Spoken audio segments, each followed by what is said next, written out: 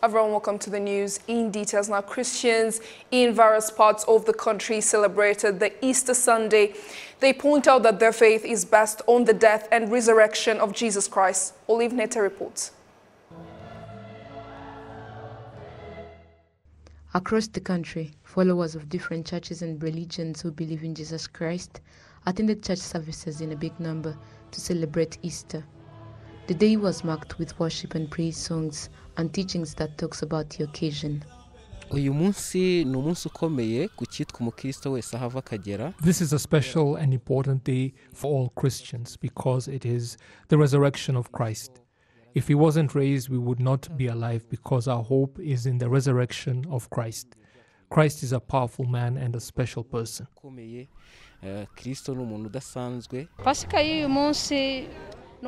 This Easter is joy to us. The resurrection that we celebrate today is what made us this joyful. Marie-Claudine Nkurikinga, a pastor at Bethsaida Holy Church, points out that this day means victory to Christians. This is a big celebration for us because it's our victory. In Christ we find salvation, in Christ we are redeemed, and we are healed. This day is also marked by other religious rites such as baptism and also communion. It was a joyful day for parents whose children got baptized on this celebration. Consolateur Innocent, the highest priest of the Cathedral Saint Michel, points out how a Christian should behave. A Christian should behave like Jesus Christ. This earth that we live on has so many difficulties, so many distractions and temptations, but Christ overcame all of that and gave us a leading example till he went to the cross where he faced death and trials, but he defeated all of that. He resurrected saying, "Peace be upon you. Do not be discouraged. Look upon me. I am the way, the truth, and the life. Whoever believes in me will live with me."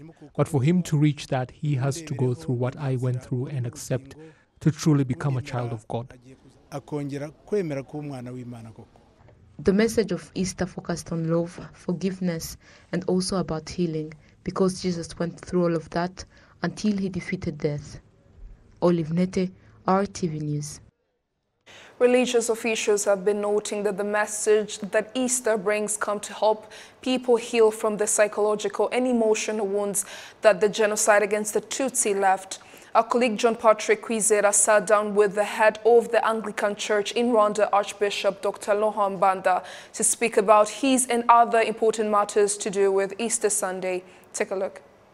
Looking at how this whole week of the Holy Week went, even from the Lent season, and seeing what happened this last week, I feel like people were actually in a mood of celebrating Easter.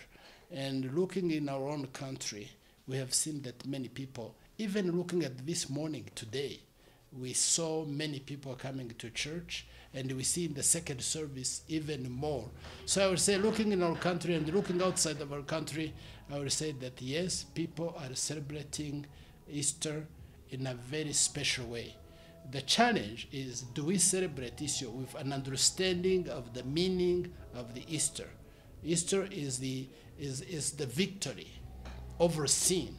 Jesus has conquered sin, and that victory is for us who believe, and therefore should walk and be in solidarity with the death, with the resurrection, and the hope that we will have in the returning of Jesus Christ when he returns.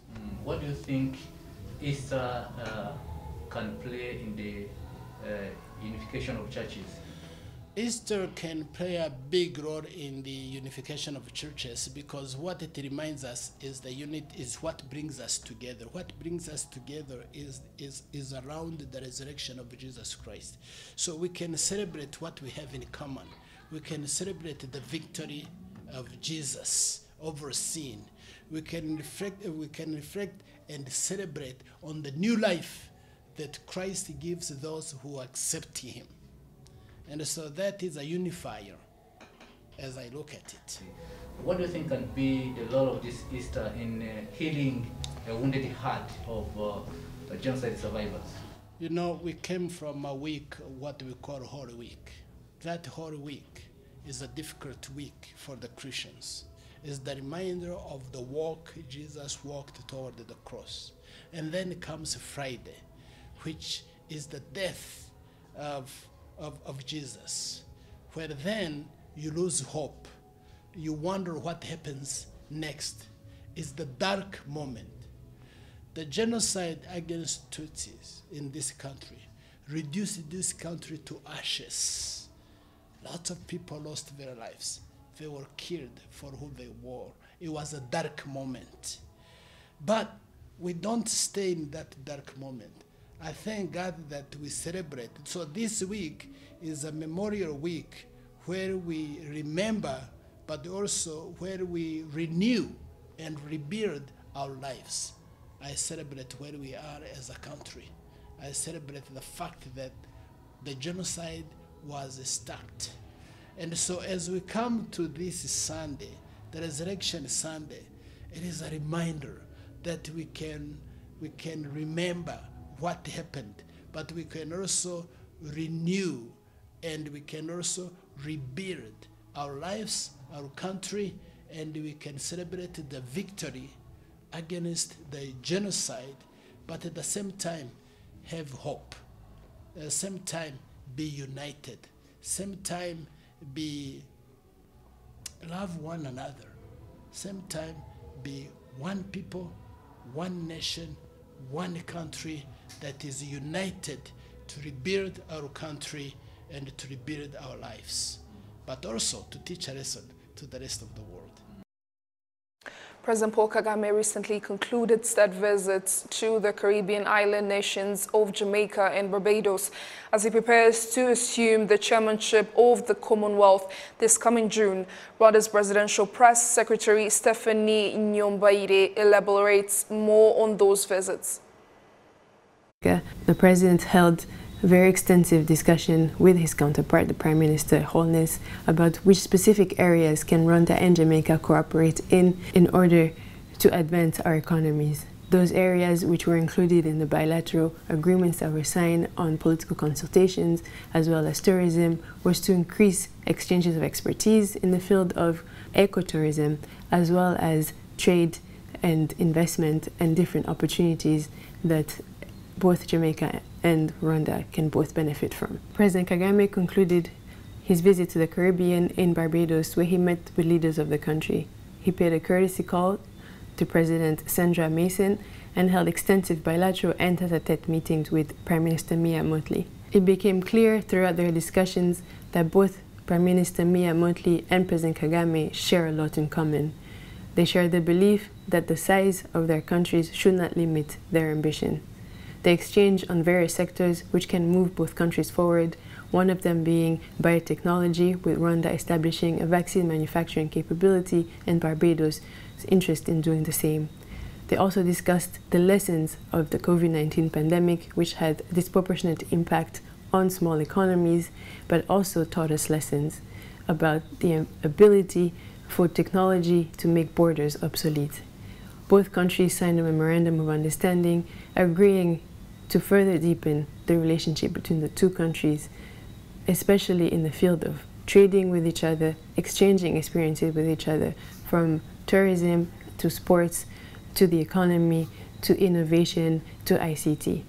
President Kagame, who will be assuming the chairmanship of the Commonwealth at the CHOGM meeting in June, considered this visit as an opportunity to better get to know the Caribbean countries, but to also have concrete steps in order to further the relationships between the Caribbean and Africa. Sufferers of the condition of hemophilia in Rwanda have been thanking the government for providing facilities they could only previously find in South Africa and France at great cost. Amos Senyuva's blood cannot clot properly on its own, meaning internal or external bleeding for him would be a death sentence if not dealt with properly, a condition Prince Ngabo also has. Even a simple bruising on the fleshy part of your body, not necessarily on the joints, can result in blood welling up inside your body. Parents should be particularly attentive of this when it comes to their children and look for any discoloration. That can cause excruciating pain, leaving a person unable to eat or sleep. I would be in terrible pain. barabibonye ariko icyo gihe nta miti yabagaho. We were aware of the condition, but back then there were no medicines, at least not here in Rwanda anyway. Importing 1,000 units of a clotting factor product would cost around 2 million Rwandan francs, and a person like me needs 2,300 units. How was I supposed to afford more than 4 million Rwandan francs for a single injection? All they could do then was give us blood transfusions to stop us from bleeding out, and we would spend a long time in hospital.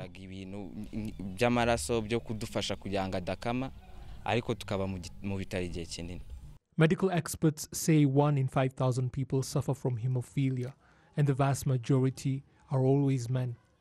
Both hemophilia A and B we have it also in Rwanda. It's one of rare disease, but it is present in Rwanda. According to the statistics worldwide, we should expect that among 5,000 male, 1 should have hemophilia.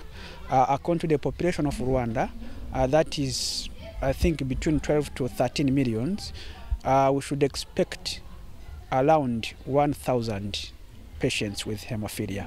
However, the Association of Hemophilia in Rwanda has registered only 50 patients with hemophilia.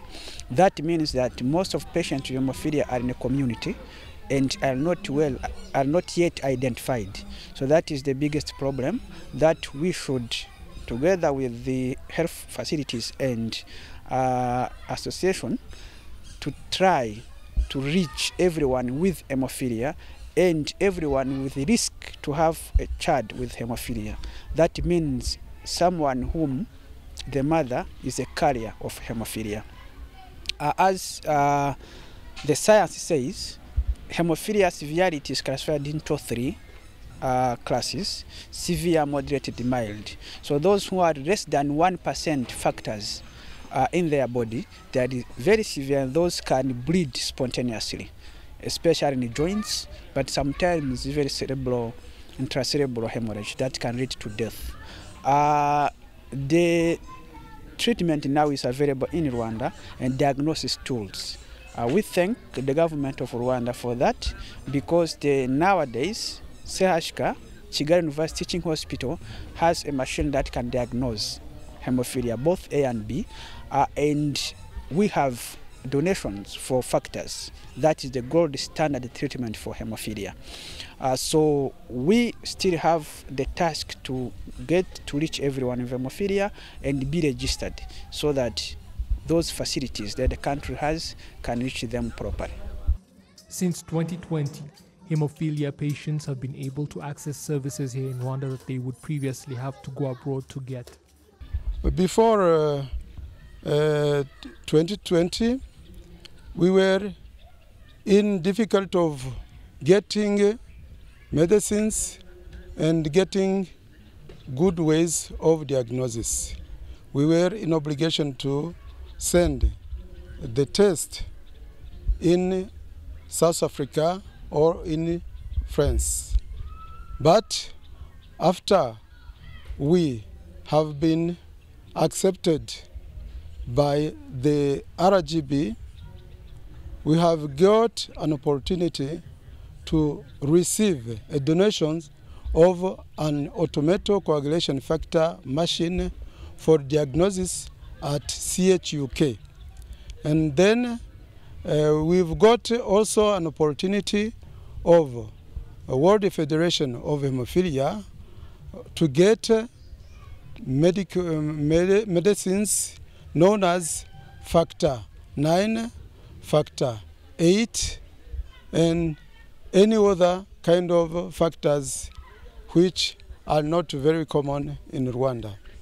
And then those factors are donations, as also the machine is a donation.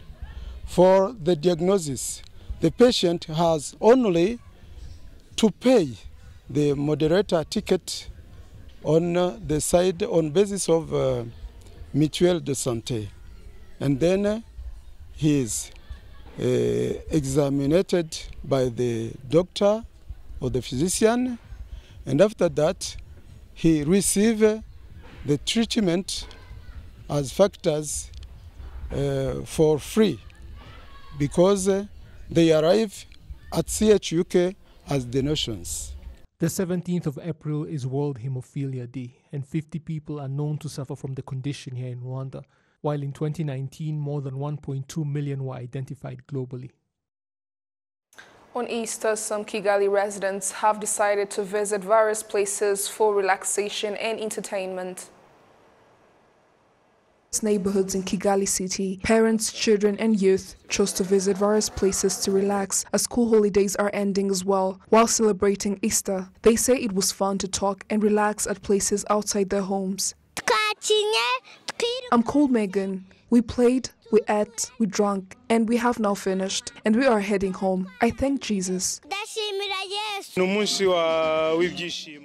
It's a day of celebration, as the school holidays are also coming to an end, or what I can call a bye-bye vacation. So this was our opportunity as parents to make it fun for our children so that they can go back to school, not feeling like they missed out or lacked anything with us.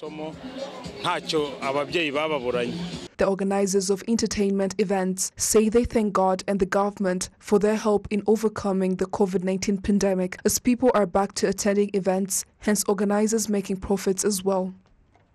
The Minister of Local Government, Gatabazi Jean-Marie Vianney, says that recreation is at the forefront in the government's projects as it is its responsibility to ensure that citizens are living a comfortable life.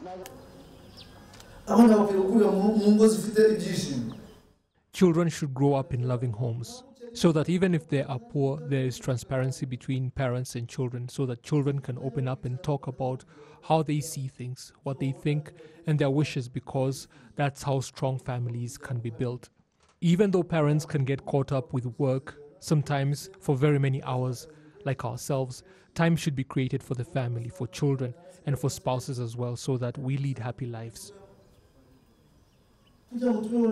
Easter, also called Pascha or Resurrection Sunday, is a Christian festival and cultural holiday commemorating the resurrection of Jesus from the dead, described in the New Testament as having occurred on the third day of his burial following his crucifixion by the Romans at Calvary.